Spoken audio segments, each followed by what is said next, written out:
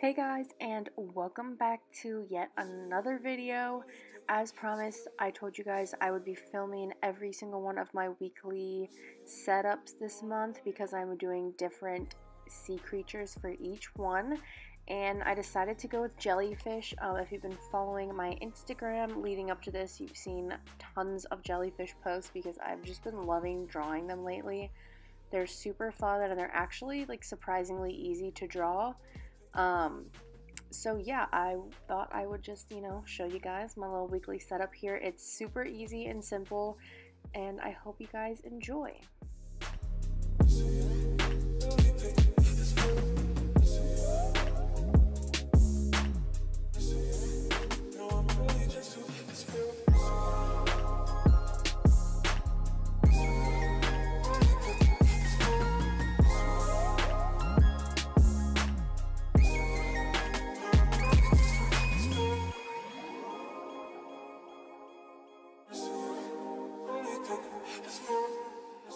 So I decided to switch things up this week by putting the actual weekly part of it in the very center, going across both pages. I believe it's 8 dots across. I don't know how many tall. And then I just filled in the headers with one of my Crayola Supertips, and I am using those, they were like scribbles something, like felt tip pens for drawing the boxes, and then I'm like using them for the waves and also the jellyfish. I thought the waves looked kind of cool going across the bottom of the little weekly thing there. And then I'm just going ahead and filling out the days of the week.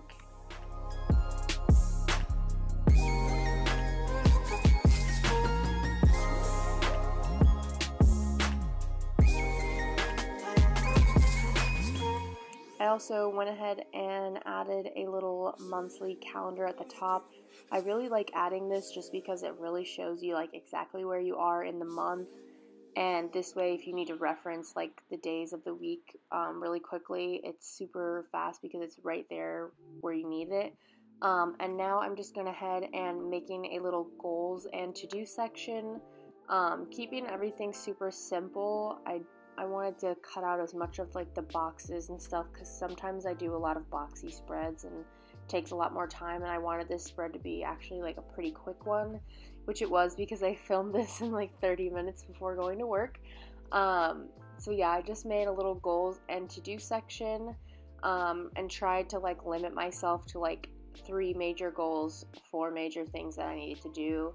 I really find that limiting yourself on your goals and your things that are like major to-dos for each week really helps you to like focus your priorities. And now I'm just adding my work and workouts tracker down below. I've been using this a lot in my weekly spreads and I love it. Just gives me a space to like put my work schedule and then to plan out my workout schedule for the week as well. And then I decided to add the waves again at the bottom. I'm just using like a dark blue and then a lighter blue color to go with it. I think it turned out super cute. And now I thought I would show you guys in depth how I draw my jellyfish. I'm using this like peachy colored pen. Again, it's that Scribbles. Actually, let me find out what the name of it is. I have them. They're right here next to me. That's a Sharpie pen, my bee. Oh my gosh, I grabbed another Sharpie pen. Let's see. They are the Scribble Stuff felt tip pens. Sorry about that. So basically I'm just taking this peach one and then I just make this little blob shape. You just kind of want to make sure it's like nice and rounded. And then I'm basically kind of turning the pen on its side a little bit to make the lines as thick as possible at the base of the cone, or the bell I mean, sorry, it's called the bell. So I'm just turning it, try to make the lines thicker at the base of the bell to kind of give the illusion that there's a lot of stuff right there at the base, because there is.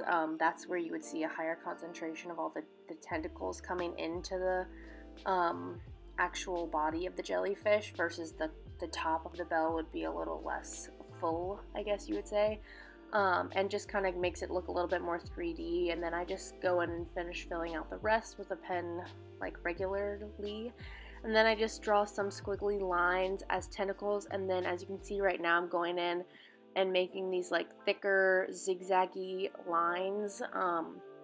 If you look at a lot of pictures of jellyfish, they have like small skinny little tentacles, and then some of them have these like really big, thick, beautiful, like swirly tentacles.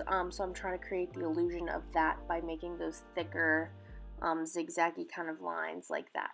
And so now I'm just going in and adding a ton more jellyfish onto this spread. I love drawing these jellyfish. Definitely follow my Instagram at Kayla Renee Journals to see more of these jellyfish. I've been seriously just loving making them.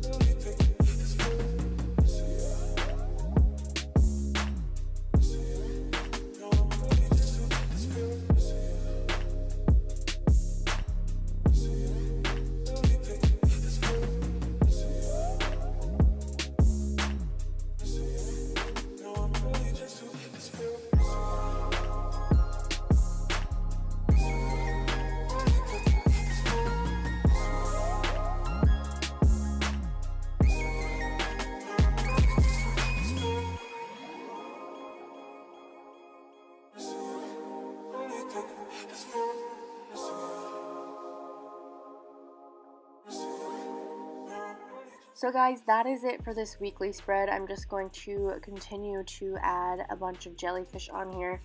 They're super fun to draw. I didn't take too much time to like make them perfect like I did on my actual jellyfish drawing that you see on my Instagram page. Just because it was a weekly spread, it wasn't too important to me that they were like perfect and the most gorgeous things ever. Otherwise, I probably would have tried to blend the darker color into the lighter color at the top a little bit better. But it's just a weekly spread, so it's no big deal. I hope you guys like this, and I am definitely planning to do another one, and I think my next one might be sea turtle themed, so definitely subscribe if you want to see that, and check out my Instagram page for more bullet journal pictures, and I will see you guys in my next video. Comment down below any video suggestions you guys have, and I'll see you in my next one. Bye!